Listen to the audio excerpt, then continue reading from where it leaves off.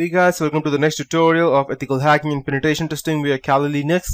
So in the previous tutorial we saw how exactly DDoS looks like and what is the basic concept behind that. So you might be wondering how DDoS attacks are actually carried out. Basically, when you visit a website, you send them a request to deliver their content to you. When you send, what you send is actually a packet. Basically, it takes more than just one packet. You need a lot of them. But still, the bandwidth that you consume in requesting the server to send you some data is very little. In return, the data they send you is huge. This takes up server resources for which they pay for, and a legitimate view can easily earn more than the server cost on account of advertisement, etc.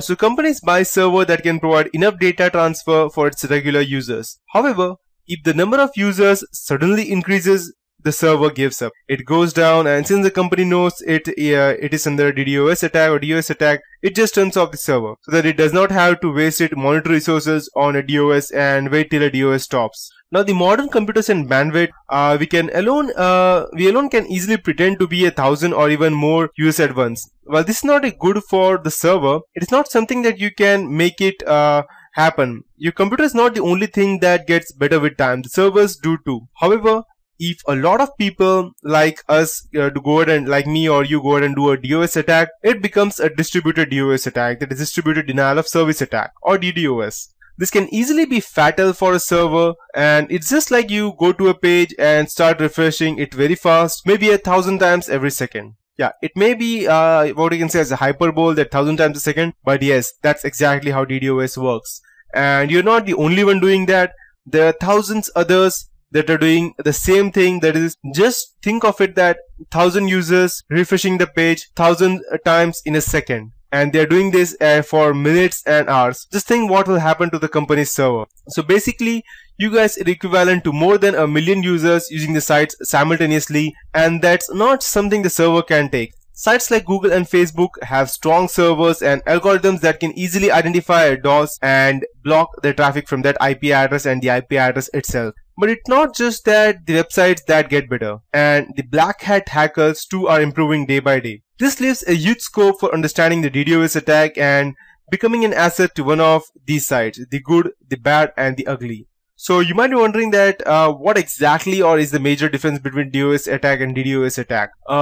A DOS attack is denial of service attack. This means that one computer and one internet connection is used to flood a server with packets, that is either TCP or the UDP packets. That's the user datagram protocol. The point of such a denial of service attack is to overload the target server bandwidth and other resources. This will make the server inaccessible to others, thereby blocking the website or whatever else is hosted there. A DDoS attack, on the other hand, in most respects it is similar to a DOS attack, but results are much different. Instead of one computer and one internet connection to the DDoS attack, it utilizes many computers and many connections. The computers behind such an attack are often distributed and around the whole world and will be a part of what is known as a botnet.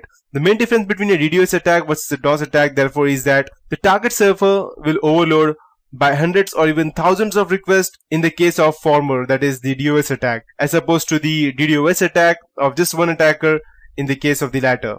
Therefore, it is much, or you can say it is impossible to withstand a DDoS attack as opposed to a normal DOS attack. The reason for that is because if it is a DDoS attack from one particular IP address, then you may go ahead and block the IP address for a specific period of time or for lots of period of time. But let's assume that there are thousands of users all around the world. You cannot go ahead and keep blocking each and every other person, because let's say, for example, I myself have 3 laptops at my home and 2 cell phones.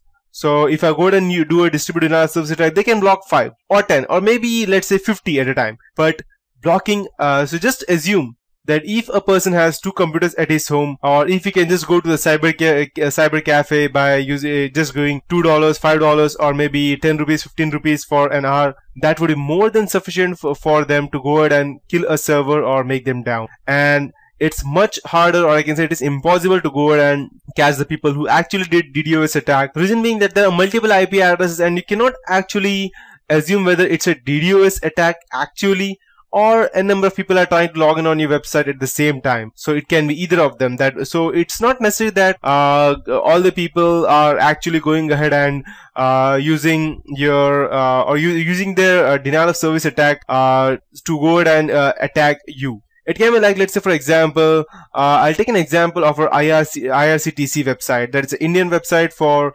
railway ticket booking and air ticket booking. So most of the time during April, when people get a lot of holidays, you will see that the time that the website is extremely slow, or it will show you that it's under maintenance. The reason for that is because, first of all, there are people booking lots of tickets. Second thing, there are people who are continuously viewing whether their tickets are booked or they are still waiting. And the third thing are that there are people in cyber cafes or other people or travelers who actually go ahead and sit on the website for no reason, just so that they could block the other traffic, and other people can go ahead and tell them. The only reason was that because these people cannot get a booking on the railway, the reason being that the site was slow. So they go to these people who are already logged in, and they give him some kind of extra fee, like around 50 rupees, 100 or 200 rupees extra, so that their tickets get booked and it does not go on waiting. So at that point of time, even the websites get down a lot of time. The reason being that multiple people are using it. So you cannot actually go ahead and distinguish between a distributed denial of service attack or just normal people using it at the same point of time. That's the reason it's most likely unable to stop and unable to detect, or sometimes it is able to detect but it cannot stop, and that's why the people have to shut down their server. So yeah, that's the whole concept behind the DDoS attack, and that is it for this tutorial. In the next tutorial, I'll be teaching you about the different levels of attack, the OSI models and stuff.